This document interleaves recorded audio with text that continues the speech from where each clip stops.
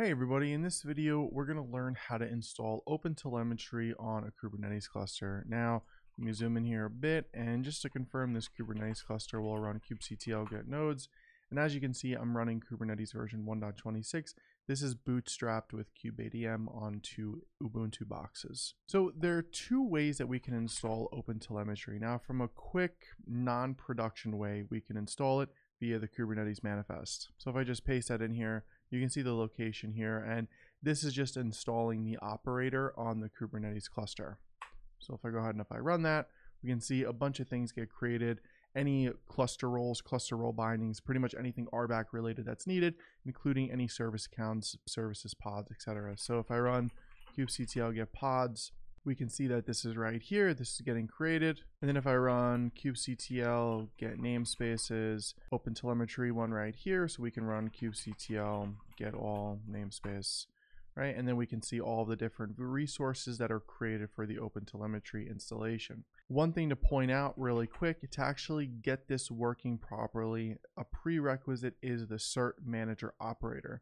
And what the cert manager operator does is it essentially gives you an operator or a declarative way, in a sense, in Kubernetes to create certs, renew them, etc. It's all kind of done for you in an automatic fashion, and it is needed for the OpenTelemetry installation. And to do that, pretty straightforward. Just pop this open here, and you can see it's a quick kubectl apply for the cert manager operator. I believe there's also a Helm chart for it as well, so you should be able to do it that way too. Now, speaking of Helm, from a production perspective, we would want to install OpenTelemetry using a package manager like Helm. That way we can manage versions and all that in a much easier fashion. So it is more production ready. So what I'm going to do is I'm going to delete this installation of OpenTelemetry. And then we're going to go ahead and we're going to install the Helm chart. And to do that, we will just need to add the Helm chart. So I'll go ahead and I'll add the Helm chart right here. Looks like it already exists. That's because I was doing this previously. So yours is probably going to look a little bit different. Next, I'll update the repo and I will install the Helm chart.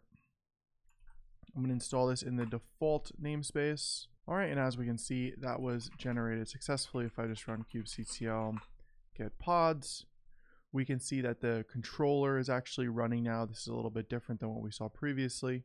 And then we can do a Helm list, and we can see that the package is installed. Now, I do just want to point something out here.